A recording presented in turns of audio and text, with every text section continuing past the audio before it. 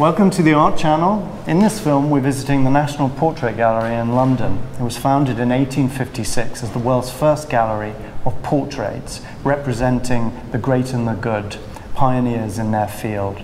We're going to be looking at a number of paintings and photographs in the gallery where artists explore the nature of what a portrait can be and the changing way they approach a sitter. So concepts of power and intimacy and how these are approached by artists. So here we're looking at a painting known as the Darnley portrait of Elizabeth I. This was painted in around 1575 by an unknown Flemish artist. But really it's it's a fascinating image to look at because it is an image all about power. It's painted from life and that face is absolutely iconic. She looks out at the viewer and utterly commands her audience. It's quite mesmerising, isn't it? Because the artist, who is anonymous, has really drawn our eye to the brocade, the embroidery on her costume. He grants her this full status using objects, the richness of her clothing, but also the regalia of monarchy.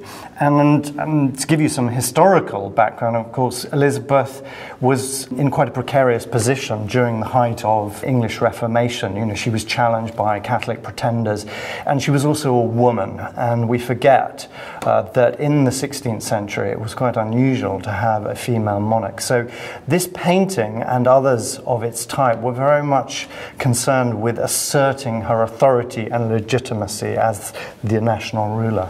And in the age, of course, long before television and mass communications, a portrait like this might be the only glimpse you would have of the monarch during your entire life. So it was very important that a portrait such as this was invested with that kind of presence that we can see in this wonderful painting. And of course this is a piece of work that was copied, used as a pattern for other images of Elizabeth. And as you say, you wouldn't see your queen, you would see this possibly unlikely image of your queen, but I think that her, as you say, regalia is very interesting. She's almost in military dress, so she's feminine and masculine, and you know, it is an image about being utterly in control.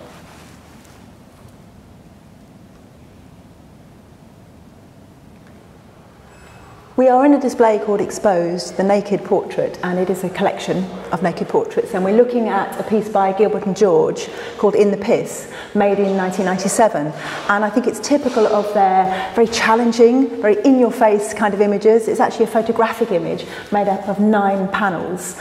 Originally the panels were these sizes because this was a maximum size of photographic paper. Well, they're 2 middle-aged men, and they are actually partners or boyfriends. And this is from a series where they photograph themselves against bodily fluids. So immediately they're addressing, aren't they, a taboo around excretion and fluids that sustain us. Part of the cycles of the body during the course of life. Why are they photographing themselves, though, against urine? You know, it's clearly provocative, isn't it? Well, I think it's part of this direct, sort of frank provocation that's very much characteristic of their work. I mean, it's undeniable that urine is integral to the body and to life. But here they're clearly connecting it to the self-portrait. It's a revelation, isn't it? It's exposing themselves as frankly as they possibly can. I think we're used now to looking at Gilbert and George challenging us, asking us to be slightly uncomfortable.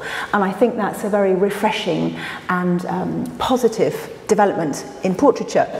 They have a whole series of these images and they are always challenging the viewer. They definitely tap into a tradition of portraiture. They meet our gaze, but also this, in a weird way, reminds me of a stained glass window, the way it's set up, this black leading. So there are connections to art history. They are, challenging it, but also part of it. But it is radically different from the Darnley portrait of Elizabeth I we've been looking at. It has an entirely different kind of interest and purpose, doesn't it? This is much more kind of subjective and private and intimate. Clothing is irrelevant to this portrait. It's about being as kind of natural and free and honest as it can possibly be. I'm not sure if it's private. I think it's incredibly public, and I think that's the discomfort that it's a private world made public. And I think obviously the nature of portraiture changes, and we are now looking at normal humans with normal bodies and normal bodily functions. So it's an entirely different take on a connection with the viewer.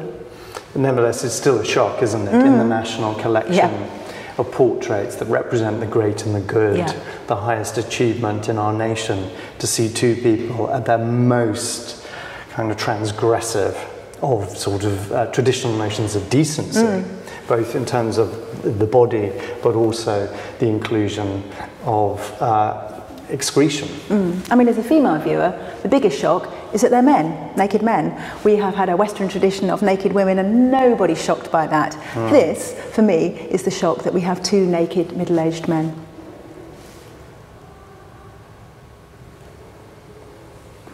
In this temporary exhibition of the nude portrait, we have an image of Germaine Greer, the writer of The Female Eunuch and also an academic.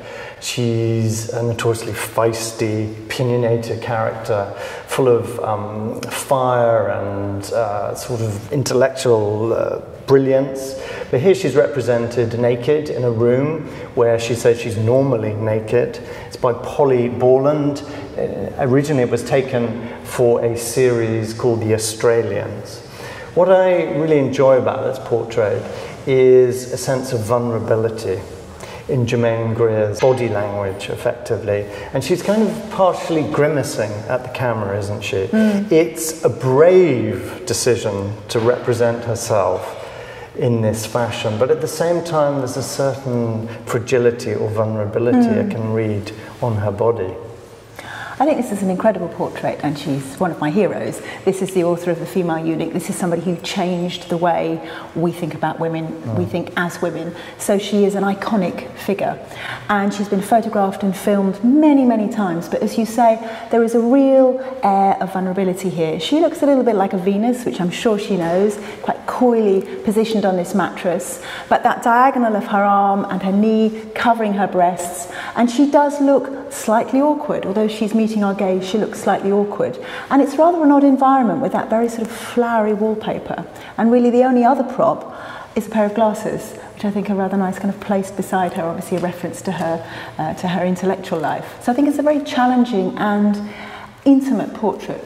And if you compare it to the Gilbert and George piece, which is very staged, it's very knowing, it's a provocation, Germaine here is coiled around herself. And I think there's that tension, isn't there, that ambivalence between that bravado and at the same time still retaining a certain degree of shyness about her body and being looked at in perpetuity within a photograph. Although she did make the decision to strip off for the photograph. She didn't want to be filmed or photographed as a sort of little old lady in a nursing home type thing. So she made that decision to confront the viewer.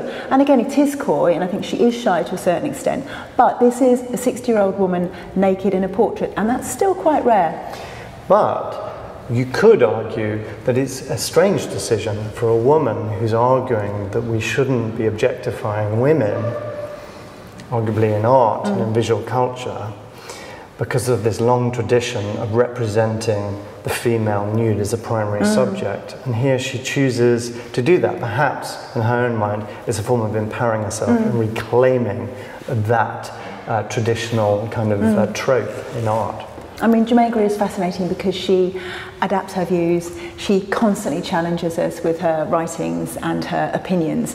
So it is contentious and difficult and slightly awkward, and all the better for it, I think. We're standing in front of a painting by Paul Brason called Conservative Party Conference 1982, and it is an image of Margaret Thatcher at the height of her powers, I suppose, with her cabinet around her and her husband behind her. It's impossible not to draw analogies with the image of Elizabeth and the idea of power. Thatcher was not a popular leader. She was a very, very contentious figure. And she was one of these people who had, again, extreme control over her image and her image making. And I think this painting is a really, it's a great snapshot A third of it, a band of grey at the bottom, nothing, bringing your eye up, meeting Thatcher's eye, and it's all about, you know, supreme control. I'm interested in how he stages this painting, as you've mentioned, with her set on the podium at the party conference, and you can imagine the auditorium is filled with, like, you know, over 1,000 delegates listening intently to her. But it's very much part of that tradition of history painting. He's identified this as a pivotal moment, and indeed it was, because she's giving the speech at the height of the Falklands crisis. You know, this really now is history, although many of us may still remember the events surrounding her and this speech. It's fearsome, isn't it? She's a warrior here. All her followers are presented physically seated at her feet. It's as if she has a sort of surrogate army behind her and around her. If we look at the text in the painting, Resolute Approach, this is very much tied up with Thatcher's opinion of herself, the PR she put out about herself. She you know, was this resolute woman and really quite a reviled figure, I think, even as we look back on her. Very, very divisive figure. And as you say, she is standing, this is not the artist making this up, this is what happened. Although she had a cabinet of people around her, she really was a leader. And I like the way that it's very it's painted in a very kind of sharp way, strong shadows, almost like a sort of 1950s poster. It really is redolent of the way Thatcher presented herself. He hasn't chosen to present her, as it were, sitting at her desk in her office or on a sofa in her home, but rather this is a national event and she commands the scene. And Thatcher, I think, as you say, was somebody who was really quite happy to be presented in this way. We don't have that many images of her in her family environment. It really was a real hard PR drive to present her as somebody who could never be wrong. And this sharp painting in greys and blues really kind of, I think, communicates that.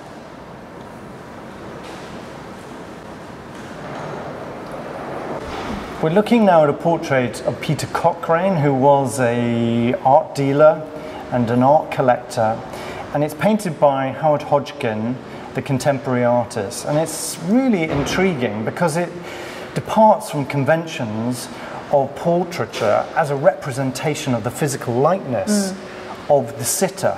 And Howard Hodgkin really has taken liberties with this image, and I'm noticing how he extends the pattern of the shirt up towards Cochrane's neck and head, so it becomes a sort of brace, as if the pattern starts to sort of dominate the whole image and the physical features are fading away. I think it's a fascinating painting. I love the way it's framed, actually. It's in this incredibly sort of Baroque gilt frame, and then you have a very small, intimate, semi-abstract portrait of Cochrane. And you're right, it's got 1 foot in abstraction and 1 foot in realism, and it almost looks like a skull, as you say, being enveloped by this pattern. Cochrane was a great supporter of new kinds of abstraction. He supported people like Dubuffet and Ellsworth Kelly, and this is quite an early Hodgkin. He's only about 30 when this is made, and his work gets, I think, more abstract. But I love the pattern making, I love the sketchiness, I love the fact that you can see those lines from the shirt extending underneath the red. So, very contemporary portrait in that we can see the workings out, nothing's hidden. Hodgkin uses colour very expressively. There's almost a sort of fauve-like feel to it, going back to Matisse early in the 20th century. And he's sort of defiant, really, about making this portrait because it's so untraditional. I mean, utterly different from the portraits we've been looking at, but portrait painters are always wanting to distill some kind of essence from their sitter, and you're right, this is on the edge of abstraction, but I kind of know I'm looking at a man in a check shirt with a beard. I'm looking at his skull rather than his head, and I'm looking into his eyes. It's a small, intimate painting hung low, so we're becoming much more friendly, I guess, with ideas around portraiture. We hope you enjoyed the film and you continue to enjoy our films. You can find us on YouTube, Art Channel 1. Please give us a thumbs up. You can also follow us on Instagram and Twitter at the Art Channel 1.